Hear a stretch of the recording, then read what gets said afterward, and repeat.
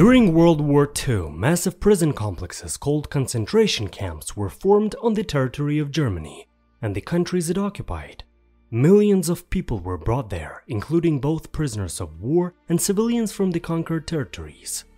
According to the recollections of the prisoners themselves, camp life was a hell. The prisoners were mocked in every way possible, humiliated, and subjected to inhuman medical experiments. The mortality rate was terrifying. But the subtlety of the Nazis knew no bounds. The most practical nation on earth looked for permanent ways to use prisoners for industrial purposes as well. The areas of research were striking in their most cynical originality. The experiments of the biologist Professor Rudolf Spanner alone are worth mentioning.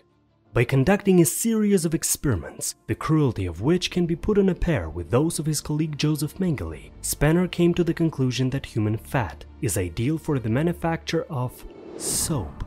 And the scientist's opinion that the best version of this product comes for some particular reason from Jewish fat, this opinion quite possibly was suggested to him by someone from above, and this idea immediately prompted him to leave for Stuttgart, where he so enthusiastically set to work that he produced several dozen kilograms of soap.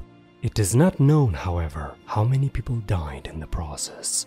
In her apartment, Ilse Koch demonstrated furniture whose covers were made of human leather, and books whose bindings were made of the same material. The half-mad sadist saw a particular aesthetic appeal in leather with tattoos imprinted on it. This helped her to remember, in addition to the additional decoration of interior items, exactly from whom the particular object was made of. And these were not the only projects that were realized, but almost the most unexpected ones, which, however, received the greatest application in the German industry, were realized with the help of hair.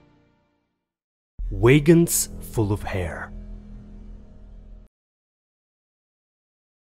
The Third Reich, with the development of the concentration camp system and its rapid infilling of prisoners, was faced with an acute shortage of fabric for sewing the necessary number of prison robes. The problem, which at first did not seem so serious in comparison with the challenges faced by the military, nevertheless had to be solved. And soon the solution was found. It is known that human hair were used during World War I. At the same time, the German Red Cross launched a campaign to collect women's hair. The need for this appeared due to the shortage of camel fur, which was used in the German military industry to make felt pads for submarines. The fabric produced from the human hair were in no way inferior to that made from camel fur, which was the real solution to the problem. German textile mayors with ties to the Nazi upper classes reminded them of this story, adding that if human hair was good for making sturdy felt, it would certainly be good for making pants and coats. The textile factories near the concentration camps began to receive carefully packed loads. The tightly packed boxes were brought into the workshops, and only there were they allowed to be unpacked. The workers peered curiously inside the first one and squeaked in disgust. But the next second there was a shout from the foreman, and the stuff began unpacking the others. The calculations proved to be correct. So much hair was delivered from Auschwitz alone that it was enough for the smooth operation of several factories. The merchants themselves benefited in two ways. First, the problem of raw material shortages was now solved. And second, the price of hair was much more profitable, thanks to which the personal wealth of some textile factory owners increased dramatically. The Reichstag was also pleased with how one of its internal problems was being solved. At the highest demand, the shaving of concentration camp prisoners now became mandatory. The concentration camp administrations were instructed to equip their areas with special facilities for storing hair, which were already being sent in whole wagons to the ever-increasing production facilities. At the end of the war, soldiers recalled that they often stumbled upon these warehouses and were amazed at the enormous stacks that had accumulated there. In Auschwitz, for example, some 8 tons of human logs were found, already prepared for shipment to production. Moreover, as was noted after the subsequent laboratory tests, the hair did not always belong to living prisoners. Some of them contained impurities of chemical poisons, most notably Cyclone B gas, which was used in the gas chambers in the killing of prisoners. Apparently, the concentration camp authorities, wishing to display a shocking pace of growth of those camps, decided to mix the hair, apparently unaware that the poisonous fumes of Cyclone B would not be weathered. The structure of the hair allowed it to be made into mostly coarse fabrics, so it was only used as a raw material for sewing prisoner uniforms. But the textile industry was given the go-ahead to develop in this direction, so soon hair was also learned to be used to make linings for Nazi German uniforms. A series of experiments led to the development of a process by which human hair could be processed into thermal insulation, which was also widely used in the production of winter clothing for Wehrmacht soldiers.